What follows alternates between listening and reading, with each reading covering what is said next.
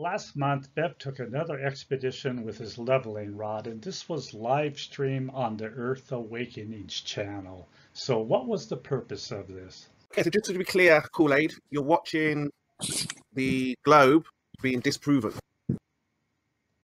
Actually, quite the opposite, but I'll get to that a little bit later. We're just showing people that don't have access to this kind of equipment and can't, don't want to go out and buy it just for this. This is the kind of stuff you can see and use it for. So you're right.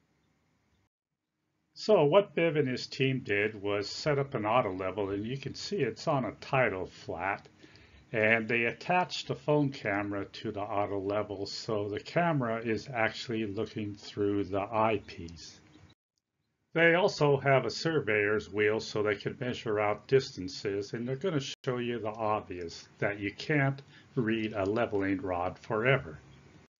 So right now they're taking a reading next to the auto level, and if you look to the upper left over here, the auto level's reading in about this area right here. Now, since they were using the camera, the video, the phone camera, and of course this was live stream, you can see that focusing was an issue. But you can see that the reading on the leveling rod that is next to the auto level is between 1.23 and 1.24 meters. So that means that the horizontal reference height of this auto level is about 1.235 meters, or about 4 feet above the tidal flat.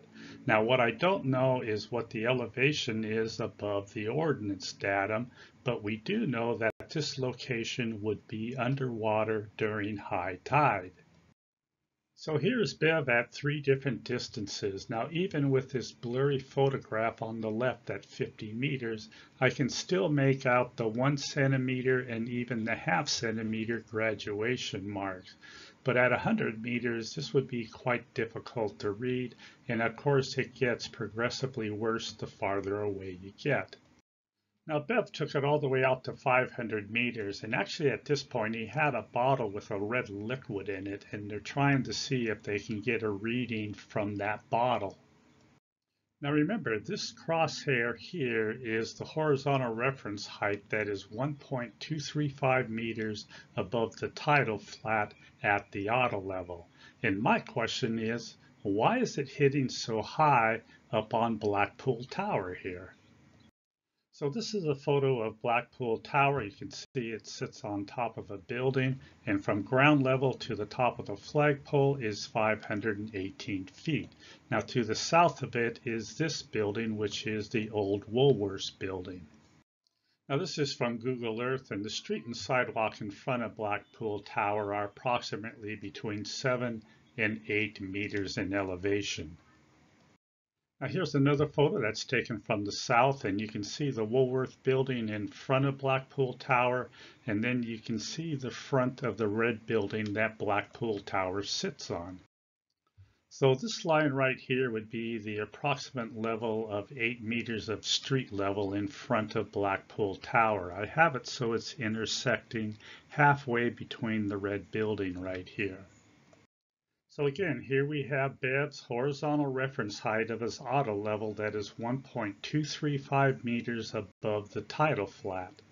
So here's a copy of that photograph, and I was able to scale it to this photograph over here by this top area and also these 9 horizontal trusses that you can clearly see in Blackpool Tower.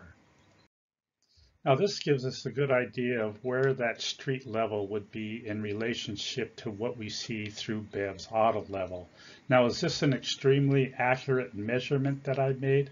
No, of course not, but it is more than adequate to understand what we are seeing in Bev's auto level. So the question is, why is the horizontal reference height of his auto level hitting Blackpool Tower way up here above street level? Although Bev claims he is not a flat earther, he believes the exact same thing that they do, that the globe is imaginometry.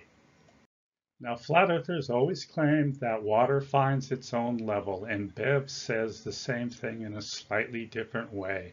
He says that a horizontal reference plane and a level line are one and the same.